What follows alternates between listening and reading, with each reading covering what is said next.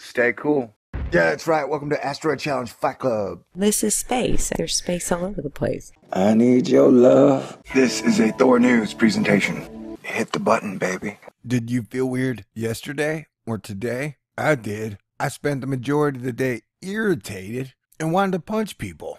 And I didn't even know why.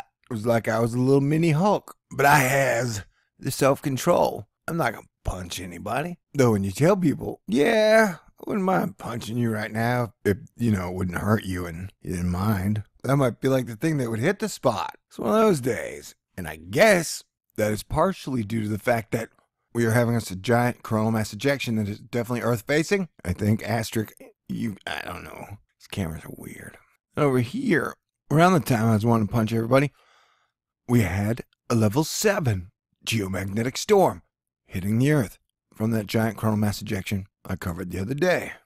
So the sun's acting weird and edgy, which makes people act weird and feel edgy. There are literally dragons growing upon the sun. Now this is super interesting information.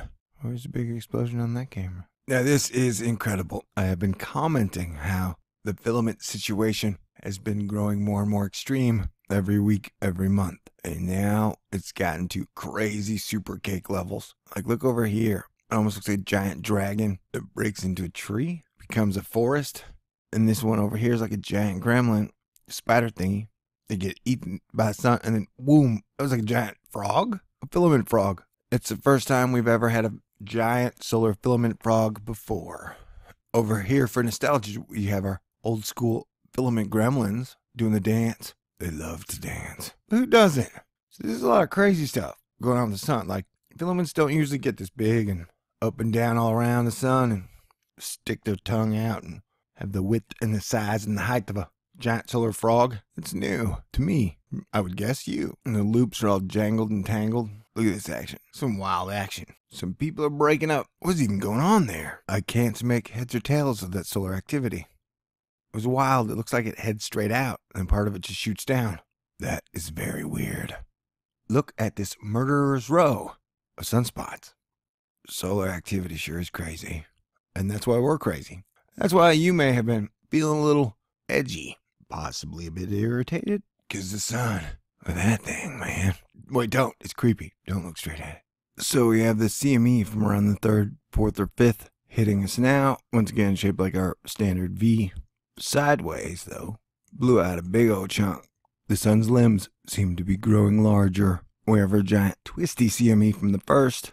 And watch as the phoenix wings of the sun grow larger in size. So we have that giant circular coronal mass ejection that took off on the 4th, and apparently it's headed semi towards Earth. Looks a bit up and away to me though. So there you go.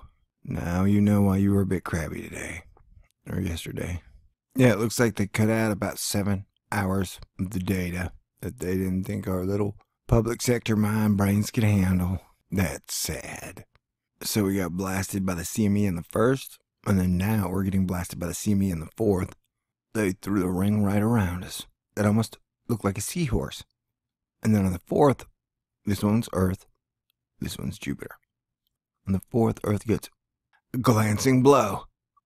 And then now, the Earth gets a glancing blow again. That's okay.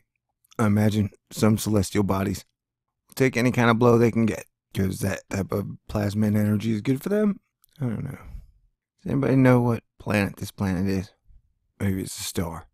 Either way, I have no idea. And I'd like to find out. Watch this little planet down here. Creates that star effect. Pretty neato. Geomagnetic storm lights up Europe and the USA. A stream of high-speed solar wind is buffeting Earth's magnetic field, and this is causing geomagnetic storms around the Arctic Circle. Sweet, because solar activity's low. And that geomagnetic thing went, baby. Okay, come here, you kids.